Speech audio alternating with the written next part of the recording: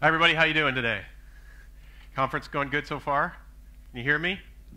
I can sure hear me. All right, so my name's Bill Howard. I'm a product manager at Adobe. I'm responsible for Flash runtime, so that's Flash Player, Air, something new called the Gaming SDK, which we're going to talk about. I've been doing this for about 18 months, so had a lot of stuff going on in the Flash world, as you can imagine, over the last 18 months. It's been pretty exciting. My contact information is there. Well, okay, my Twitter information at Bill at Adobe. If you want to get a hold of me, it's bhoward@adobe.com. I should have put it up there. I didn't, but I think you can write that down, bhoward@adobe.com. So today's session, we're going to talk about building Flash games to the Adobe Gaming SDK. Now, this session is going to be a bit technical. I'm going to jump into some code. I do have, what, two sessions, I guess, much like Brett did in the last one. And we are going to jump into a little bit of code about 10 minutes in, 15 minutes into this. So hopefully that's okay with you. We'll show you how to get started on a couple of things. First, I want to understand a couple of things from you guys. So if I could have a show of hands, who in the room sort of their primary job is as a developer? Who writes code? Okay, so roughly half. What about like designer? Game designers? Okay, some of you do both. That's cool. All right, now have you used Flash, Air, ActionScript, anything like that? Okay, so I've got a bunch of folks who are comfortable with Flash. You probably know way more about coding in it than I do, so if I do something wrong, okay, don't let me know it. Well, you can tell me afterwards. All right, so today, what are we going to learn? We're going to learn a little bit about the current state of Flash and Air. All right, where are we at? What's the runtime roadmap? I got a couple of things to tell you, which should be good. What is the gaming SDK? It's something new we put together. We're going to define it a little bit, make sure you know what that is. And we're going to then just jump right into the basics of building a game with the Gaming SDK. So we're going to look at the code. We're going to use some of the tools from Adobe. I'm going to jump into Flash Pro. We're going to go into Flash Builder, and we're going to put together a game and put it up on the screen. And hopefully, if I do my job right, it'll run on the screen and you can see it, and you should learn something. But the first thing I got to do is ask a question, right? So true or false? You can run Flash content at near native speeds on iOS devices. Who says false? Okay, that's good. Who says true? Oh, a lot of unsure people out there.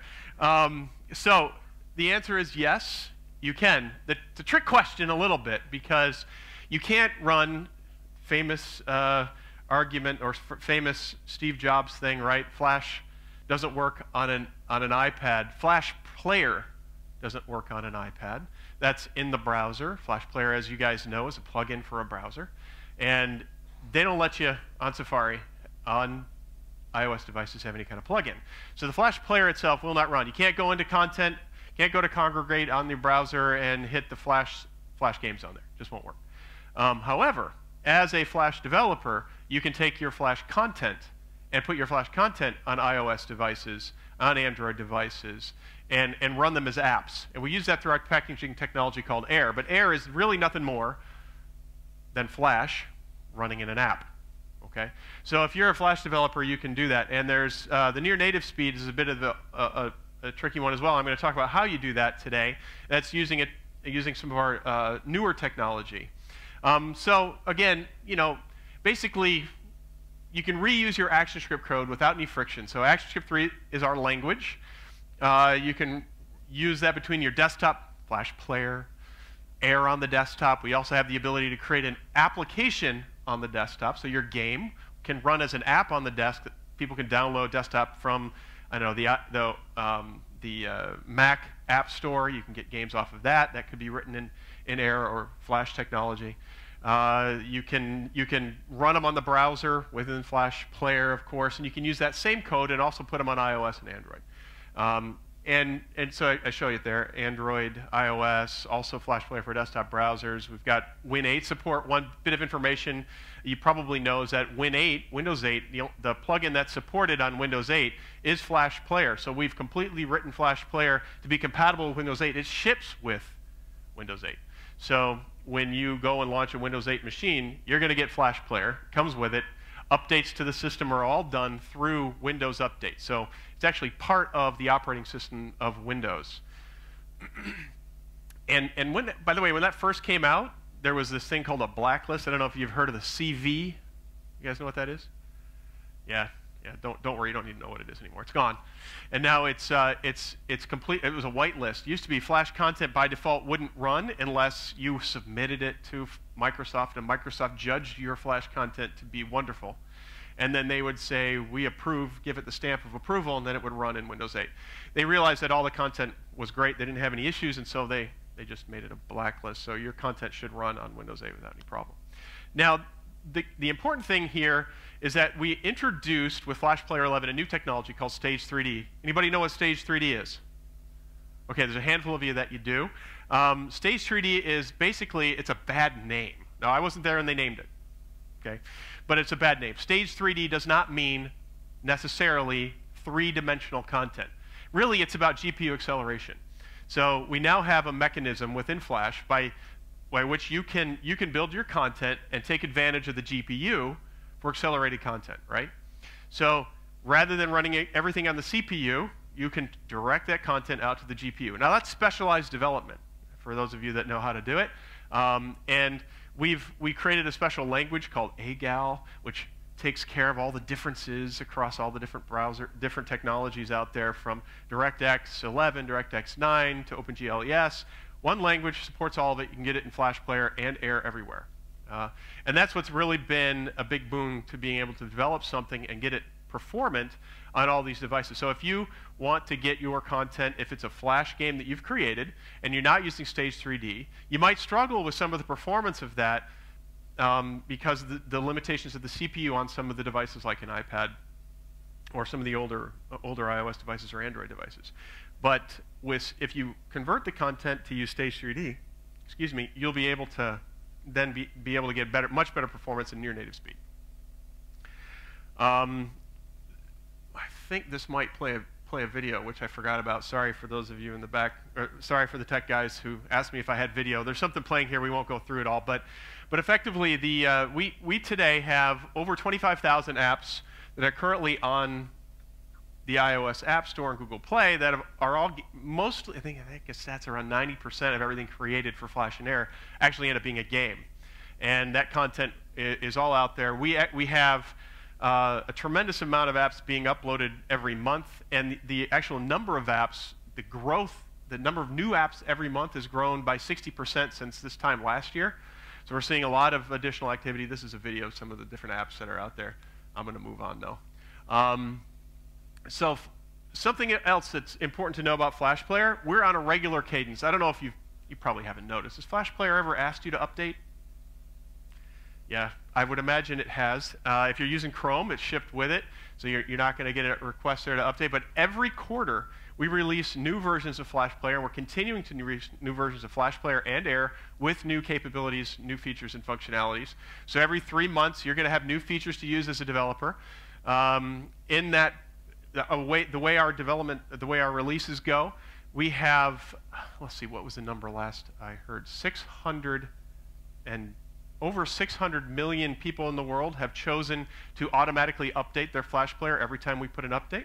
So you can think of, there's more than half of the population of all of the Flash Players out there actually has the latest version of Flash Player. So Flash Player 11.8 as of today.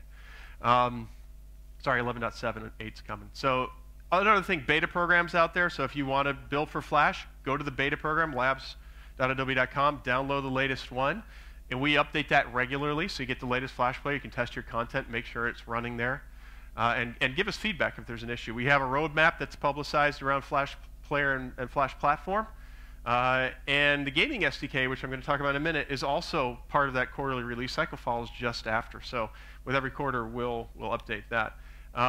We've had a bunch of recent updates, some things like Android captive runtime debugging. Ouya, you guys familiar with the Ouya device? Yeah, so the little QB thing that you hook to your TV, and you got gamepad controllers for it. It'll play Android games. We have support for that, so the Ouya is the controller is fully out there. We also have a bunch of additional features. One thing that's pretty interesting is 16-bit texture support, to be able to allow you, where it's necessary, to reduce the texture size, improve your performance. Things that are coming. You can read this list. I'm going to focus on a couple that I think are pretty important. Gamepad support. So one of the things that's not been possible is on Flash Player to actually hook up like an Xbox 360 controller. So in our next release, you will have the next beta, in fact, that comes out, which is in next week. You'll be able to hook up an Xbox 360 controller to your computer and program your game to be controlled by that controller. We'll support X input devices on Windows. That same controller can be used on a Mac. So you can now have your players in the world actually not just use a keyboard, but if you wanted to, you could have them use a gamepad and actually control that. We're increasing the maximum texture size to 4096 by 4096 for devices that'll support that size of texture. We are adding rectangular textures, datagram servers, a bunch of stuff. One thing that's important that I don't list here, but we are actually looking to improve the compile time and file size on iOS. So all that's being worked on. You should shortly see some big improvements in that space as well. So what are the Adobe Game Developer tools? On the left-hand side, we have the ability, we talk about the ability to create your content. You can extend your reach, and then you can profile that content. So we have the Gaming SDK, which is what I'm going to really talk about, this whole left side. I'm going to briefly touch on Adobe Scout on the left side, Adobe Scout on the right side there for profiling. Has anyone used Scout yet? A couple? How do you find it? Useful? Yeah. Yeah, that's a product that has a lot of popularity. It really helps you find what's going on in your code and opens up the box and lets you really see what's going on in there. I'll show it to you before we're done here today. The Gaming SDK, Flash Builder, and Flash Pro on the left are all about creating Flask. Is going to be open source shortly, so we're going to put that out on the open source. So if you're interested in that product, you'll also be able to contribute to it. We're also upgrading it as we go put it into open source, but that's the ability to take your C++ content, if you have any, and run it in Flash Player. So you can take, if you have a game on, I don't know, Xbox or something, and you want to move that and distribute it on Flash Player, you can do that. So the Gaming SDK is really all about making it easy to get started. It's okay, until the Gaming SDK, it may have been a little hard to get started with Flash. There were literally something like 18 steps. I've got a slide with it. It's really ugly. But it's 18 steps. We've reduced it to basically 3. Once you've installed the Gaming SDK, you just have, and if you have Flash Builder already, it's pretty straightforward. You open a sample as provided, and you can compile and test. And I'm going to show you actually how to start up a new game and build that real quickly with this, and it's much easier than it used to be. So inside the Gaming SDK, you have the Air SDK. So whatever version, the next one's going to be 3.8, that comes with it. So you have everything that you need in terms of the actual SDK from Flash that enables this. You have some open source frameworks that we've assembled. I'm going to talk about those in just a second, that all work very well together on top of the technology. You have extensions, so what we call Adobe ANEs, that allow you to go access native capabilities that maybe you don't have access to directly in Flash Player or Air. Sorry, I should say Air only. There's documentation, and then there's a bunch of Adobe texture format tools.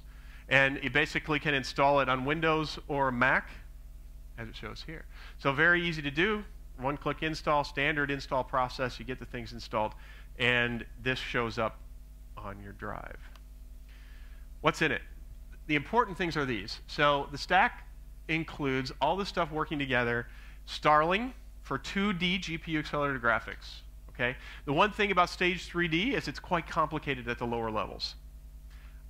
I can't interpret really anything in that language. It's called AGAL. It doesn't make any sense to me. It's about textures, and you guys that are graphics developers know all about it. You probably know how to do that. But as a Flash developer, especially those that haven't used Stage 3D, you're used to things like the display list.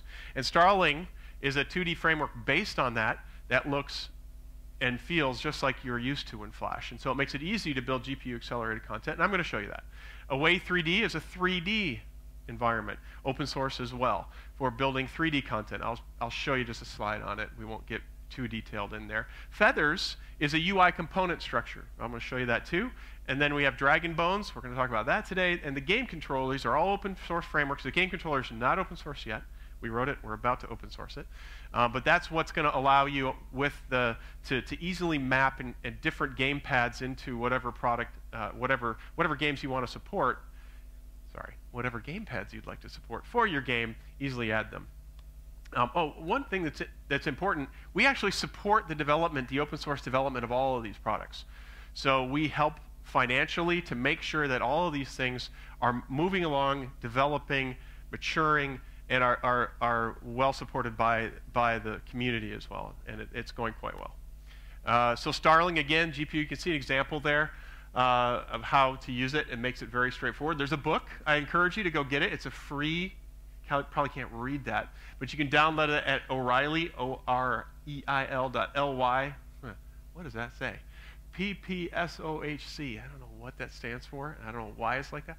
But that book is available for free. You can get it, and it's a really nice book that talks about exactly how this works. The Starling framework URL that's up there will also get you access to a lot of the open source bits that are out there in documentation.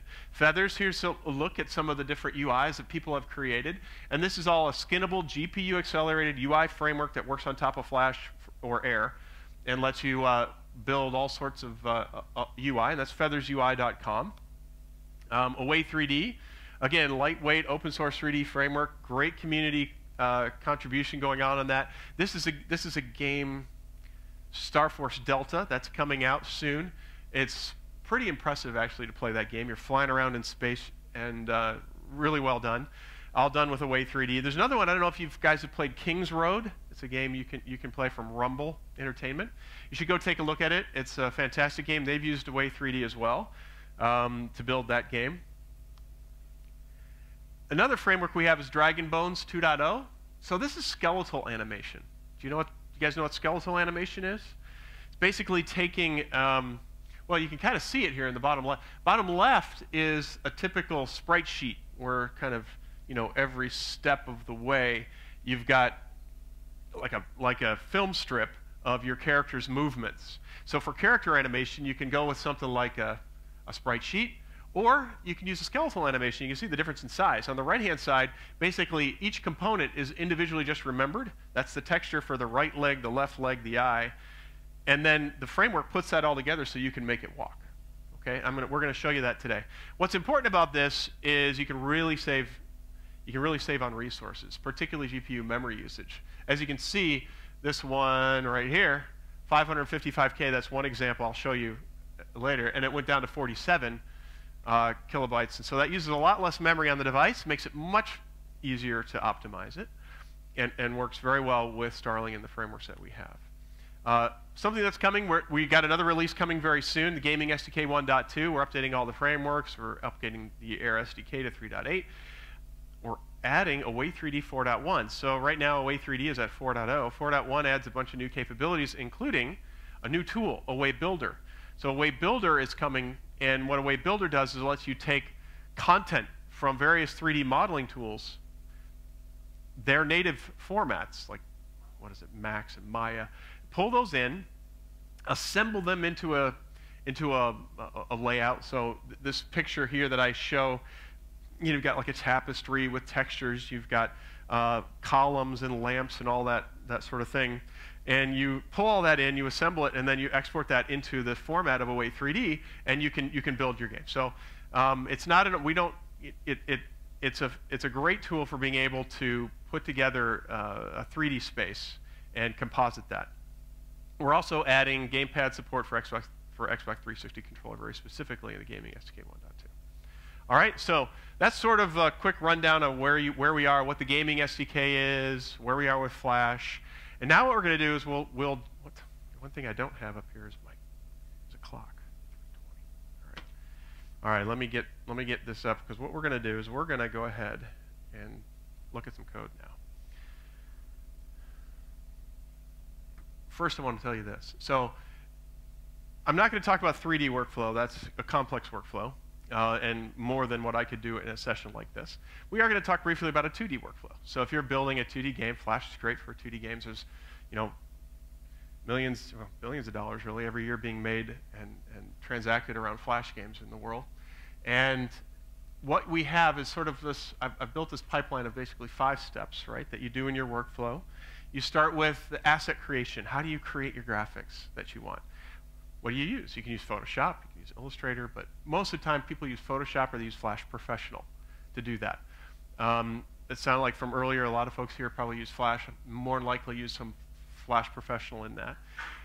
And bless you, by the time you have moving into this world of Stage 3D, you also need to do another step, which is asset preparation. How do I get that thing ready? How do I make it ready for use within Stage 3D? We'll talk about what that is. There's a couple of different ways to do it. You can prepare that as a sprite sheet and have that all those textures put together, which is the right side with Flash. Or you can use Dragon Bones, which also happens to sit inside Flash Pro, and I'll show you that, to prepare that into a skeletal animation. By the time once you finish that preparation, you just go in code. Of course, you test, and then you optimize. It optimizes that product scout that we talked about, and I'm going to show you. So we're going to go through this whole workflow in the next, how much time do I have? 30 minutes. That's pretty good. We should do that. So first off, what are we making? So the game that we're going to create, okay, not all of, but most of, is this one. All right, pretty straightforward. Okay, this is a simple game, right? I'm not a game developer. So you can see it right in the middle. You got a little dragon, and that dragon is going to be the ball for Pong. So it's dragon bounce is what I've called this, and you hit the start button, and I can control the. I'm controlling the left side. I'm not good at my own game here. All right, so it's a pretty straightforward game, but we're going to go ahead and build it. You can see the little guy's, the dragon is running across the screen, and he's animating. Okay, again, I'm not the greatest animator in the world, but you got the idea. He's running, he's moving across, and I built some game logic. So what we're going to do is we're going to go ahead and we're going to run through this, and we're going to start with that flow we talked about. So let's go over to asset creation, and I'm going to open up Flash Pro. Now in Flash Pro, I have this little dragon. We're going to open him up, and there he is. All right, and there's a timeline. Now, for those of you that have built before, you can see the dragons there. Let me see if I can make this a little smaller. There he is, and every one of his pieces, you can see there's arm left, right. It's basically the skeleton of the dragon, his parts, and across the top here you have this label, and you see stand, walk, jump, and fall. So, you know, as part of the development of this, we put together a little animation for standing, a couple of keyframes, not a lot of tweens, pretty straightforward stuff. Keyframes along the way.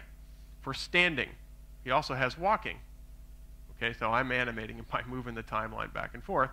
Then we have jumping, right? So here's the jump sequence. He's kind of just wiggling a little as he goes up in the air, and then falling down. All right, so you can see that when you construct your asset, it's pretty much a regular process. You build them in Flash Pro like you probably do today. You add this one label on top, and you build your animation that way for your character. Once you have it, you can move then into the next step. There's two ways to do it. Again, like I said, you can do it the Flash Pro way, which is generate sprite sheet. All right, so that sprite sheet will look something like this. You get a little user experience here. You can say, oh, I want to use max rectangles. And if you take a look at this, you have all these frames of all the individual animations all put together, because with Stage 3D, no longer you're using vector graphics. When you go into GPU, the GPU works with pixels. So you have to use bitmap data. And what we're doing is we're putting together the textures that make up all the movement of this individual character. There ends up being 25 frames. It's 748K in this case. And I could export that, put that on my disk, and I could use that. That's one style of preparation, and that works. You have to do that for each size that you want. You have to create that, scale it, create it for each size. And so one for an iPad Retina, one for iOS, your iPad, your iPhone 4, one for Android sizes, and put them all out there, one for the desktop. You also have another option, which is Dragon Bones. So Dragon Bones offers a design panel here within Flash Pro. It's a plugin, comes with the product it comes with the open source product when you download it, and it actually comes with, because this comes with the Gaming SDK, it's there. I can import this, the selected item. I'm going to pull in this little dragon. Now, look what it does. It's using those behaviors that I showed you a minute ago and showing you how the animations actually play, like that. So that's what he looks like when he's jumping. When he's walking, he basically looks like that. You can see, it looks pretty good, smooth animation. And I get that from Dragon Bones. So the framework puts together how to make him move and covers all the tweening in between it, in between the keyframes. The other thing you can do is you can actually change the amount of time it takes for him to walk if you want to. So you could make him a slow walker, or you could make him a fast walker. Now this stuff is remembered, so when you export it, you get speeds like this to know how much time does it. Oh, you can make him a really fast walker too. A little spastic there. So you have a bunch of options for tweaking the behavior right here in this panel. So as a designer, you can create your asset and get it all ready. And then what you do is you export it. I export this in a couple of different formats. I'm going to go ahead and export this a quarter of the size. Put this here in my, come on, right into here. I'm going to call this dragon.25. I'll replace it. And I could also do an export, say, at half the size that I wanted. So I can choose the different sizes of this character that I want him to be, based on what I'm going to be doing and what kind of devices, and I can save all those, right? And now my assets are out here on my file system, and you can see what that looks like, right? This is 22K, so at half the size, this one amounts, I don't know if you can read that, but that's 22 kilobytes. This one here, tiny little one, 12K. So that ends up being graphics that take up a lot less space. The sprite sheet that got created before was rather large, 767 when you export this sprite sheet, all right? Now let's just jump right over here into Flash Builder. This is how you, now that you've created your assets, you've done your preparation, you have to then code it. So this I'm going to try and run through quick. Let me just get to my notes. So in Flash Builder, we're going to create a new ActionScript project. We're going to call this thing Dragon Bounce. All right, set it up. There's an important bit here now that we've got this little set up. When you use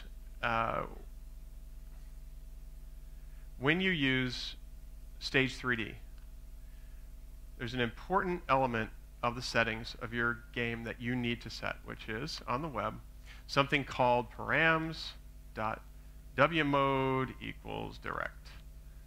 I was just talking with a couple of the guys. Apparently there's some limitations like on Congregate because their website doesn't host this information properly, so you can't build Stage 3D games today. They're going to have to update that. That's an important thing I should tell you. I don't know if you guys saw the announcement, but as of July 9th of this year, we're no longer going to be supporting Flash Player 10. So any Flash Player 10 versions that are out there in the world are going to have to update, or they're going to be susceptible to security constraints, right? So they could what's the word I'm looking for? They could be attacked, okay? And we won't be around to fill the holes. Now, with that announcement's gone out, folks are going to have to update. The minimum version is going to be 11.7. That's going to be the one we support for another 18 months at the lowest. So that means that everybody is going to have to move to that. Flash Player 11 will become even more of a default, and that's where Stage 3D exists on the web today. All right, so we get that code in there. That's going to let it run. You know what I'm going to do? I'm going to just, I'm just going to talk you through a few of these things rather than just code it up in front of you. So I've got some of the code here created. Let's start with the dragon himself, all right? So I don't know if you can see that. Is that ever visible? You guys can read it in the back? All right. So when it comes to the dragon, is an important thing that you want to use this asset. What I've done is I break this up into really 3 minimal things that you need with any Starling game, especially and with Dragon Bones. You need a class to manage the Dragon Bones animated character. So that's the dragon, right? The Dragon Ball. I'm calling him Dragon Ball. He extends sprite. This is not the normal Flash sprite, though. This is a Starling sprite. So where you're used to using Flash sprite, you now just modify that and you use everything in Starling. All right, so you can see I'm using Dragon.5 that one we just created right here. And we can, I'm embedding that asset that we created. It's interesting that there's a MIME type. Normally with Flash you don't need to include a MIME type with a PNG, but when you build you prepare your asset with Dragon Bones, that PNG actually has a bunch of XML embedded in it. So it's not just a plain PNG, but the PNG allows for metadata being that format, and that format includes a bunch of XML. All right, now we set up an armature. We set up a factory and a clip, which is just the sprite, and we initialize it. Now, the first thing that we do here in the main constructor is set up this factory. It's a Starling factory. This is all part of Dragon Bones. Right here, we parse the data. Now, this just uses this bit of asset to create the actual armature. It looks in, it figures out that what all the bones are, what are all the things that it needs to use, puts it together, and then when it's done, we can go ahead and build the armature and set up the clip. I know I'm walking through this fast. This is the part I want to get to here. With every Dragon Bones component, there's a clock. Okay, so this world clock. And the world for this armature I'm just adding this armature into the clock. And that's going to allow me now to control how fast or how quickly or how slow this guy moves when you want him to move. And every frame, I'm advancing that according to the frame rate right here. All right? And here I put in a basic movement. And this is the other important thing that I wanted to cover. The armature is his skeleton. He wants to move. We want him to do something. The default I'm making him do is stand. Remember the different behaviors? Stand, walk, jump, and fall. I'm going to make him stand by default. And so I've made a method just called stand, and all it does is go to and play. So the basic movement to get a little animation to run, go to and play. So go to and play and call the name that we built out in Flash Pro. Now we have to wire this into a game. And I'm going to go real quickly here and show you what it looks like. This is the main game class. This isn't the main game class. This is the startup. This is kind of the bootstrap class. So anytime you do a Starling game, anything with Starling, whether it's a game or not, you have to basically initialize it. This is everything you need to know about initializing a Starling game. Just a few lines. You set up your SWF, your frame rate. You extend, this case, a Flash sprite. The very top level is always Flash, and then down after that it goes into Starling. You have a Starling instance.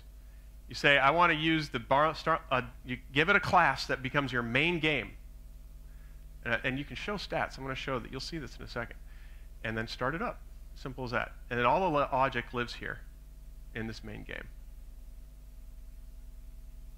Okay? Whenever it's added to stage, you call your stage handler. I'm going to go ahead and create the ball.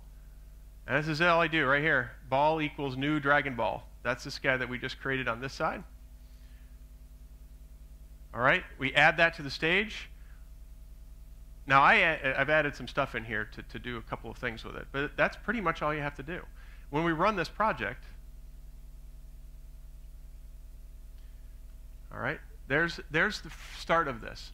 So with that little bit of code, we now have a dragon who's there. I've added this particular example includes a feathers component, this button. So that's a GPU accelerated button. In the upper left-hand corner, you can see I moved him. I've got a touch on it so that he'll move around if I want to. And you can see it's running at 60 frames per second. See how many draw calls. You can see the memory that's being used. I know you can't read that, can you? But it's 60 frames per second, it's using 17K of memory, so it's not much. I can click him, and I can change his, I built the click me to change his animations, okay? And there you go. So it's pretty straightforward to put together an animation with Dragon Bones and Starling. This took, as you saw, this class hasn't even been used. That was something I backed up. It took 3 classes. It took a main, the starting class, the main class. It took a main game class, and it took an asset for the little dragon.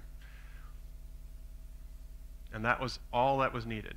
All right. So what I'm going to do now is once you have your game, You want to profile it. So this is interesting. We're going to run the game, the full game again, but first thing I'm going to do is call up Scout.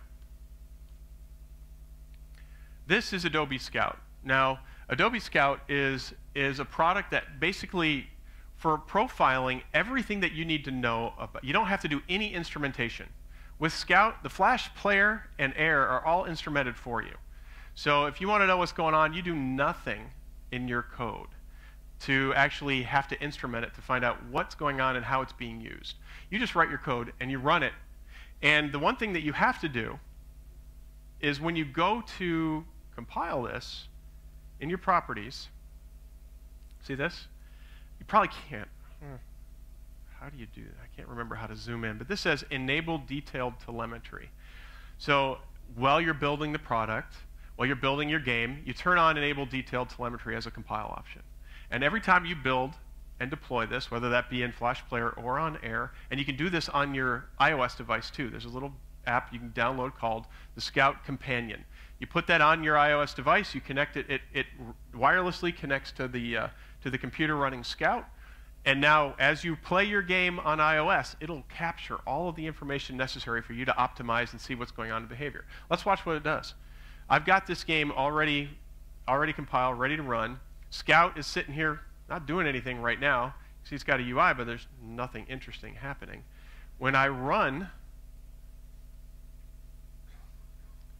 get the right thing open. When I run my little game,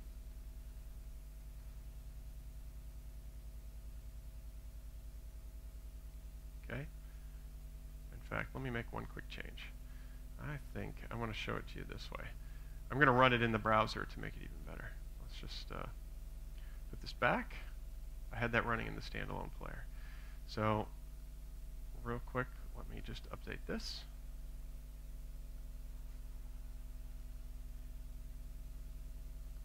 You'd think this was default. It's not.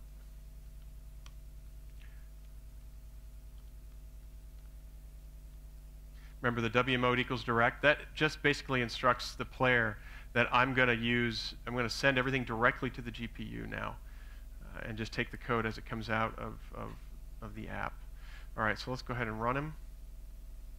Now it's jumping over here. Now it's in the browser. Now take a look. Just the fact that I ran it, let's get rid of this one. That was the earlier one. You can see it's capturing. Flash Player is just sitting there running. I'm not doing anything particularly with it, but you can see the animation going across the screen. It's actually capturing every frame and all the detail activity that's going on. I'm going to go and play the game. Okay, the dragon's running across the screen. It keeps going. I play this thing until it's 5 points. I just let the computer win. All right, now we'll close this. Over here, you can see that we captured a whole bunch of timeline data. It just keeps going and going and going. Now that red line that's up there, where'd it go? Oh, I accidentally closed it.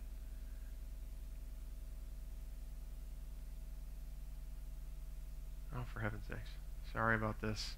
This red line here, you can barely see it, unfortunately, and I closed the panel. All right, all my my Scout experts out there, how do you call the right panel back up? Anybody know? Where'd it go? If I didn't close it, where did it go? Is this it? Frame time. It's not the view that I'm used to seeing. You can tell it's not. I'm not an expert in this guy. Well, what you see right here. Hold on. Let me relaunch this. Sorry. We'll go ahead and start the game up again and re-record that. And with any luck, it's still down. It's still gone. I'm missing a view. All right, well,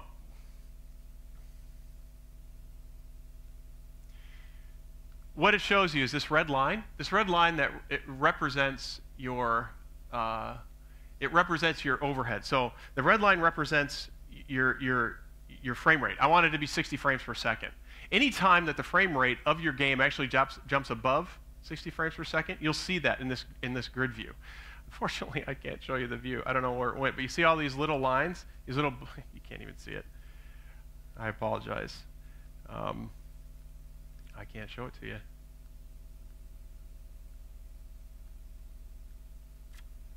Well, that is a bummer.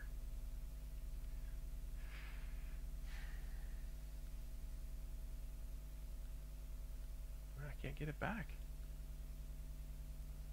Normally what you do is you can select the space that you want and it'll show you all sorts of detail, and I can't get it up, so I apologize. All right, so there you go. You can do it. I just can't, apparently. You guys can probably figure it out a lot better than me. There's a lot of information. This thing will tell you exactly which ActionScript classes are in use. You get the entire stack trace. You're able to go and look into the details of how the classes and everything, how it's using memory, how it's taking up frame rate, and what's happening. There's a new feature coming out. It's called Advanced Memory. You'll be able to actually look into the full memory and look at what allocations and deallocations are happening in memory at any given frame. That's happening June 19th, I think that's coming out. All right, all these products are available. Let's see. I went through all this already. How do you get all of it? You guys familiar with the Creative Cloud? Adobe Creative Company, we've introduced something called the Creative Cloud. The Creative Cloud is available as a subscription. Basically every single Adobe product, right? So whether that be Photoshop, Premiere, InDesign, is all available at monthly cost as a subscription. The things that I showed you today, with the exception of Flash Pro and Builder, are all free. The Gaming SDK, Scout, it's free. So you can go and just log in to creative.adobe.com.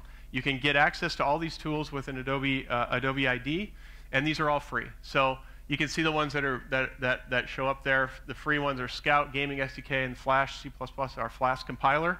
You can get all those things without having to pay anything, and you can build these games. This is what it looks like. So you can also get Flash Pro, of course, from there, and Flash Builder 4.7. Now, come June 19th, I think, we're launching the Creative Cloud, so an additional version of this, where everything comes through the web, through the Creative Cloud. There's new releases coming out of all the products, including Flash Pro CC, and Adobe Scout, which has the new memory profiling coming up. All right, you can also go to gaming.adobe.com. We have a showcase in there, by the way, and if you guys have built any Flash games and deployed them as either Air or Flash and you want to get them showcased, send me an email at bhoward@adobe.com. I can add the game in there, and we can get that shown for folks to see. All right, so any questions, aside from how do you get that panel to display that I accidentally shut in Scout? 5 minutes. So if you have any questions, we've got 5 minutes for questions. I guess. You showed the UI tool path for the workflow. Uh-huh. How does the process work for a command line for automated build process? We're having trouble with building. We use this pretty extensively, and we're having trouble doing command line builds. Which particular? We're using Gradle actually. So for doing air builds, flex builds for the Swift. You're using Flex? Yes. So internally we're using Air, the Air SDK, and we're having trouble getting it to build from the command line as opposed to it builds fine in Flash Builder. Is there anything weird we need to do there, or is it just? Shouldn't be. It should support pretty much from the command line. If you're having a particular issue, shoot me an email with exactly what the issues are, what the problem you're having, because the command line build should work. Okay. In fact, Flash Builder just uses behind the scenes the command line. So we've done that for other projects and it's worked fine. It's just this new version seems a little odd for us. So could be something. Is it related? Is it a Flex project? No, it's an Air project. It's just pure Air. And it runs on web and both mobile devices. So it should command line compile fine. If you're having any issues, there might be something I need to address. But why don't you send me what the particular issue is, or what you're doing, and we'll see if we can get that worked out. bhoward@adobe.com. Yeah, sorry, I don't. It should work. The bottom line is it should be supported. So if it used to work and it's stopped, maybe there's a bug in there I need to address. Yep. Anything else? Yeah, down front here. Yes. I want to ask about the Air SDK on Android. Yeah. I saw it on the slide that it said that it do not need to install the runtime external. The shared runtime. That I remember that I need to install it separately before I can play the game. So Air can deploy, and hopefully this answers your question. Air can deploy in one of two modes, right, on Android. On iOS, there's only one mode, which is what we call captive runtime. iOS has a limitation, right? Apple doesn't let you build something like what we have, interpreting one language into something native, without doing that all in advance, okay, and compiling it all into the game or into the app. With Android, that limitation isn't there. So you have the option of using the shared runtime, which means that Air 3.8, 3.7, or whatever runs as an app on the device. The user has to download it once, and anybody that has a game that uses a shared runtime just uses that most recent version. So that reduces your file size significantly because the Air shared runtime is already up there. But there's another option. The difficulty there and the problem is, well, okay, once in a while we break the shared runtime, right? So we're busy making updates and new features. It's quite a complex thing, and we have a significant amount of testing. But once in a while, a feature will break something in the past. We might break your game, right? Because your game's deployed depending on something we're updating. Yes. So if you want to protect yourself from that, you can also choose to deploy as a captive runtime. That takes the runtime, shoves it in. Your game is 100% self-contained, right? You're in control of how and when it gets updated. You're not worrying about Adobe. You can choose to upgrade that whenever you see fit. So that now with 3.7, that is the default state. So whenever you build an Android app with 3.7, it ends up being a captive by default. If you want shared runtime for some reason, I can give you an email with some directions to go to do that. We'll allow it, but it's just that we prefer you guys to use the captive because it'll free you up significantly. But if you want a shared runtime, you can still do it, but it's just not the default anymore. Can I use it only in 4.7 version? Can I compile in two modes, only in Flash Builder 4.7 version? Can you compile it into... In other older version, can I compile in other Yeah, Flash Builder 4.7 can use whichever Air SDK you want. Yes. So it's the Air SDK that controls how it gets packaged. So you can use Flash Builder, no problem, but if you use Air SDK... I haven't installed that new version yet. I use of 3.7 Air SDK? I use the 4.5. Okay, so, then you're still... So I wonder if this version can do like you said. 4.5, I don't think 4.5 can use the SDK 3.7 right now. Okay. You'll need to upgrade. Okay, thank you. And then, or you could use command line. You can, from the command line for free without getting getting Flash Builder, you can command line compile that if it works, as it should, and you'll end up with your app on the other side of it. Thank you very much. Either way you want. One last question. Does anybody else have a question? One other question. Our design team would like to deliver certain animations, call it an intro scene or whatever, as just as a SWIFT, because that's their standard workflow. Yep. How do animation SWIFTs work with the Starling framework? Because it's not a Starling sprite. So how you can still do that. So you can intermix this stuff, and basically you're going into a cutscene that would allow you to do that and run that SWIFT. Now, the difficulty in the past has been loading that SWIFT up might provide you some issues on iOS. We have a new feature now that lets you have multiple SWIFTs as long as you have that SWIFT in advance. So when you compile it, you can let the art team create that SWIFT on their own and give it to you when you package it up, and it'll take and strip out all the code, because with iOS there's a limitation. You can't arbitrarily load code, right? So that SWIFT can be at compile time. Your architecture can have multiple SWIFTs. It'll all get compiled into one main SWIFT, and then the assets kept into individual SWIFTs separately still. So we support that with 3.6 and 7, and 3.6 and beyond. So you shouldn't have any issues. It can be done. I don't have an example for you how to do it, but you can combine the two. So you can have a Starling base for all the animation. You could switch over and just show a standard displayless Swift running. And that sits just on top of Stage 3D. That's where that would be. Only the Starling stuff sits on top of Stage 3D. No, I mean, yeah, we're saying the same thing differently. The design team Swift, that's a Flash-based Swift loader, would be above. Yeah, it's not going to use Stage 3D. Correct. It's going to use the old displayless rendering, but it'll run. Okay, thank you. I think we have like one question in the back. So. But it's going to be the last one, though.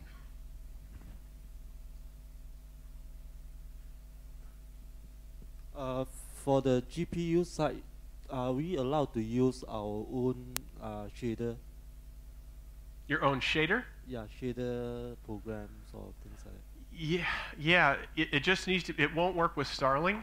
You'll be just writing in AGAL, the shader language inside AGAL. AGAL is Adobe Graphic Assembly Language, and you can put your own shaders in there.